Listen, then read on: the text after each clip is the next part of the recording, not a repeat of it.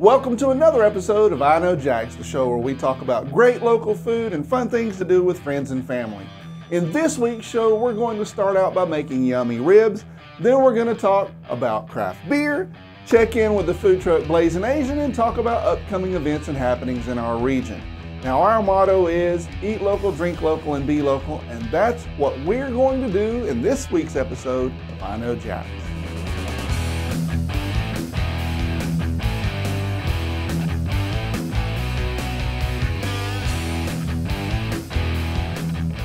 Today we're going to start out by going to Whole Foods, where they're going to show us an easy way to make delicious, great tasting ribs.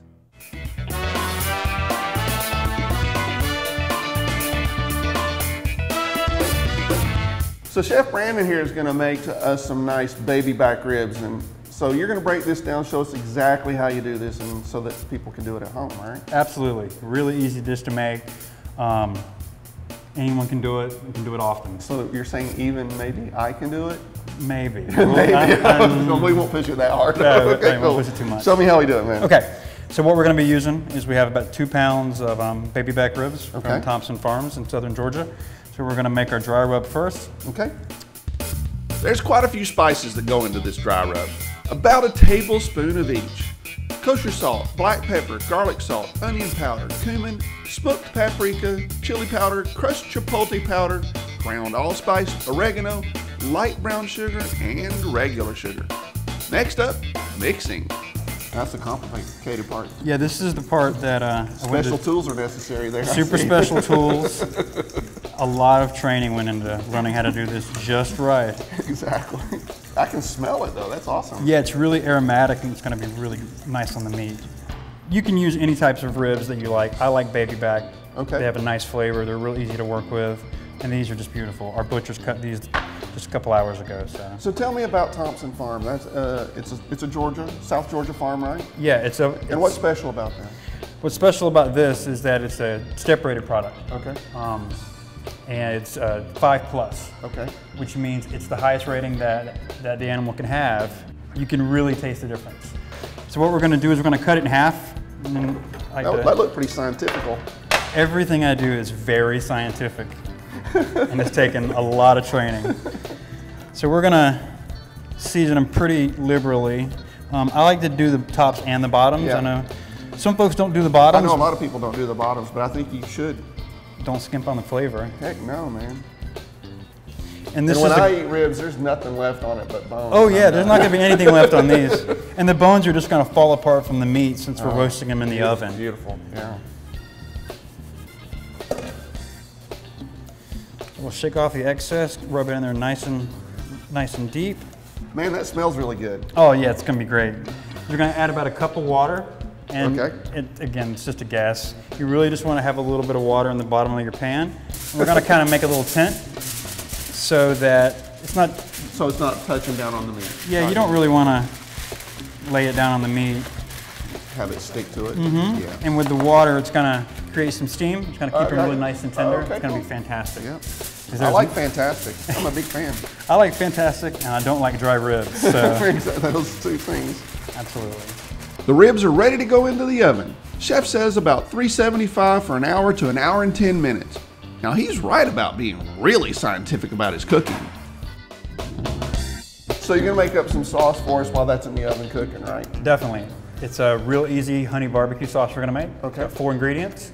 So we're gonna use... You're keeping it simple because you know your audience, right? I know, I know my target. We got spicy ground mustard, a spicy brown mustard, regular ketchup, and some local honey here from a Beef Friends farm. Cool. And you can use any type of mustard you like. You're going to use about half a cup or 3/4 of a cup of ketchup. I love the scientific measuring that you do. That's right. That's how I do it at home too. About half the amount of mustard. And as far as the honey goes, you can be pretty liberal with it. If you like it really sweet, keep pouring. If you don't want it too sweet, then stop about halfway. Gotcha. Then we're just going to whisk that together. I'm still with you on this one. Right? It's pretty easy. Make sure there's no lumps of anything. All right, then we're going to take and put a little bit of orange zest on here. You just really want to get the skin off until you start to see the white pith. Gotcha. Yeah. You don't want to really go too deep because the pith is really bitter. Right. So you're just trying to get the oils from the orange. Yeah. Absolutely. Give it a nice citrusy flavor to it. And if there's any left on the back, go ahead and add that in too. Sure. That's where most of it ends up, right? And that's it. That's all there is to it. Really easy. I like really easy. Me too. I'm the same way. We're still waiting on the ribs, so meanwhile, we're doing a dish for the non-meat eaters. This is a tofu dish. It's going to be a honey sesame tofu dish. It's got a little bit of sweetness from the honey that we're using. We're going to be using, once again, the Beef Friends Farms right here in Jacksonville. I love it. It's going to be great. We're going to end up using this entire bottle by the end of the day. It's going to be good. I'm ready. It's going to be good. Yeah, I wasn't convinced. Ribs, I'm all in for, but tofu? I don't know about that. Chef Brandon starts with the marinade. He added 2 ounces of tamari. It's just like soy sauce, but gluten-free. 2 ounces of honey. And you can use more or less. If you want it really sweet, keep pouring. So for me, it's really sweet. I keep pouring. He also adds toasted sesame oil. It's almost like a dressing, but thicker. If it's too thick, you can add some more tamari. If it's too thin, you can always add a little bit more oil or a little bit more of the honey. Gotcha. We're using extra firm tofu for this dish. It's easier to cut into pieces. I'm not a tofu guy, but you're gonna convert me, right? It's really good. You're gonna love this. It's gonna be nice and sweet. Honestly, he already had me at honey, but the tofu, I'm still a bit suspicious. Brandon drains it, sits it on a paper towel for a little bit to soak up the extra water. It doesn't necessarily need to be bone dry, right? But it also doesn't want to be soaking wet. Gotcha. Then he cuts the tofu into small planks. He puts them on the sheet and then he, well, pours the sauce over it. You can marinate them for half an hour or for 10 minutes or overnight. Okay. I like to kind of roll them around a little bit so that all the sauce gets covered. It's going to cook for about 25 minutes at 375. You really just kind of want to get some brown edges here. Okay. About halfway through, we're going to flip them over so that all the sides get brown. And when they're done, you have a nice caramelized color here from the sugars. Right. If you want them darker, leave them in a little bit longer. If that's too dark, bring them out a little bit sooner.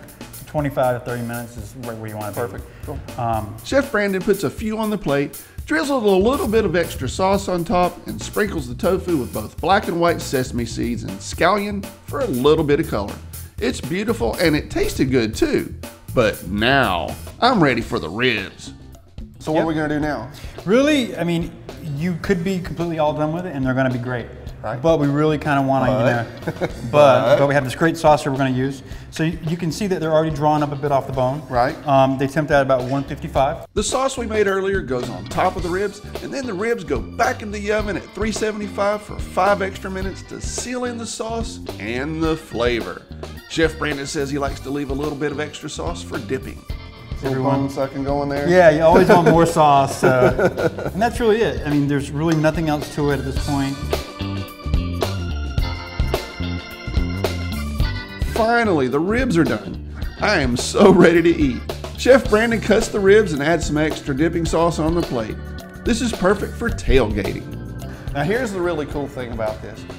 I know this was a really simple recipe, but if you're like me and you can't keep up with stuff, go to knowjax.com and we're gonna make sure we have the recipe for you there.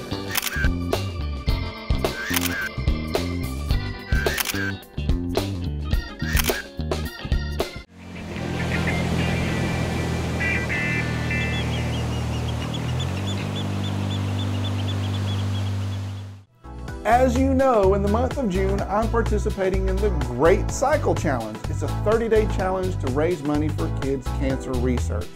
I made a pledge to ride 1,000 miles in the month of June. I also started a Know Jax team to help me raise funds, and it's going pretty good. The team has ridden about 700 miles. We've raised about $761 so far, and I want to thank Kathy and Ron, Natalie, Lisa Ann, Steve, Michael, Lee, Aaron and Tracy, Kevin and Mary, Dino, and Buddha Thai Bistro for your generous donations. Thank you guys so much. Now, I have my work cut out for me for the coming days because I ended up with a summer cold and couldn't ride it off for a few days, but I'm back in the saddle and cranking away. I'll be posting updates again on Instagram and Facebook, and you'll be able to follow my journey in detail. Will I make 1,000 miles before the month is over? All I can say is I'm working hard on it. And if you want to support me and the team with a donation, that would be awesome. To do that, just visit greatcyclechallenge.com/teams/IKnowJax. I love our Jacksonville food trucks. I really do. We have so many good ones. I'm lucky because every now and then I get to judge food truck competitions, and that means I get to taste a lot of delicious food from different food trucks. And today, we're going to visit one of my new favorites, the Blazing Asian. Blazing Asian is a food truck that it's Asian fusion kind of food. We have our main thing is a fried rice, like teriyaki flavor, choice of chicken, beef, shrimp, and salmon. That's what they like for lunch business. The sushi side, we have cooked, raw, and deep fried. So we have so many choices in the truck. The thing that caught my attention was the tuna tataki taco. Tuna tacos, yeah. So it's made from a gyoza skin, okay. And we deep fry them, and then we put our tuna, seared tuna in there with a spicy mayo, our special spicy sauce. We mix it up with cucumber, mango, avocado, and cilantro, and then we put a wasabi mayo on top. So it has a really nice texture to it because it's really soft on the texture of the tuna, and then have a crunchiness from the vegetables, just cucumber and mango. Mango itself gives extra flavor to it, and then the spicy sauce. So it's really, really nice together when you have a bite on it, and then it's like it's melted in your mouth, but have the crunchiness for the taco shell. So cool. You guys won one of the food truck competitions with the tuna taco, right? Correct. Yeah. We won the tuna tacos for the best tacos when we were here at the Hemming Park as well. I was one of the judges. That's how you came into. Oh, nice. Nice. I'd actually had the truck before you owned it. Okay. And I was like, normally when it's a new owner, you don't know. Right. And then you did that, and it was something they hadn't had on the truck before. So that really made me go, okay, we'll do something because you guys are bringing some new flavor to it. Yeah, thank you so much for that, Joe. I really appreciate that. So, like I said, I'm trying to bring the food and the truck at the next level. Tell me about your background. You've done a lot of different businesses from what little research I've done. Did you have a clothing line? Yeah, we have a clothing line back home in Bali. Okay. Indonesia, yeah. We have a clothing line, and then I built those lights right there. The lanterns? Yeah, okay. Yeah. Where are you going to go with Blazing Asian? You're going to have 10 of these trucks? What's the plan? The goal? We just kind of go with the flow. So the goal is a brick and mortar, build the business, and be a good vibes in the community.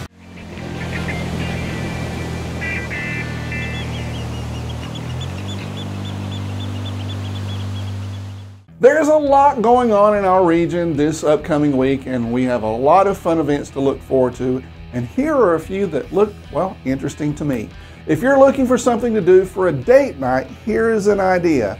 Every Tuesday, admission to the Cummer Museum and Gardens is free after 4 p.m. So if you haven't been in a while, Tuesday after 4 is the time to go. Now the museum is open till 9. You can visit the gardens and the exhibits. Also, it's Tapas Tuesdays in the cafe from 5 to 7:30 p.m. Another fun idea is to head out to Neptune/Atlantic Beach for the North Beaches Art Walk. This event is held the third Thursday of each month from 5 to 9 p.m., rain or shine. This is really the best time of year to go on this art walk. And in this area, there's a lot of nice places to sit down and have a drink or dinner afterwards. Concerts in the Plaza, St. Augustine's summer-long music series has returned for its 28th season. Concerts are held every Thursday from the gazebo in the Plaza de la Constitucion starting at 7 p.m. The stage play Not in My House is coming to the Florida Theater. This play comes with suspense, twists, and much, much drama. Not in My House is on June 23rd. There's a lot of other stuff happening. The Jacksonville Sharks are playing at Veterans Memorial Arena on Saturday, June 23rd. It's Uptown Saturday night in St. Augustine, and as usual, we also have Riverside Arts Market on Saturday. For more ideas about fun things to do with friends and family, check out my post with the catchy title, Fun Things to Do in June, on my website at iknowjax.com.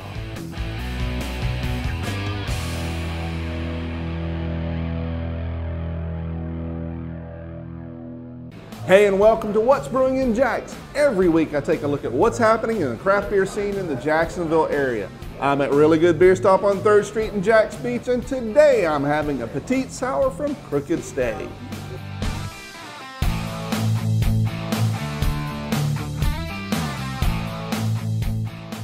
Voodoo Brewery is now being sold in our area, so they're having a kickoff event right here at Really Good Beer Stop. Come meet the people behind the beer from Pennsylvania and taste a pint. I took a peek at their website, and they have a beer called Voodoo Love Child that's a Belgian style aged on passion fruit, raspberries, and cherries, and that one's definitely for me. Come to the brewery night on June 19th because you don't want to miss this one. Now, I'm one of those guys who likes watching stand-up comedy on TV, and yes, I said on TV. I don't go out and watch comedy that often, but I have, and I enjoy that too. Here's an event that I would enjoy. It's called the Brewery Comedy Tour. It's a national tour traveling to about 100 breweries around the country, showcasing up-and-coming comedians.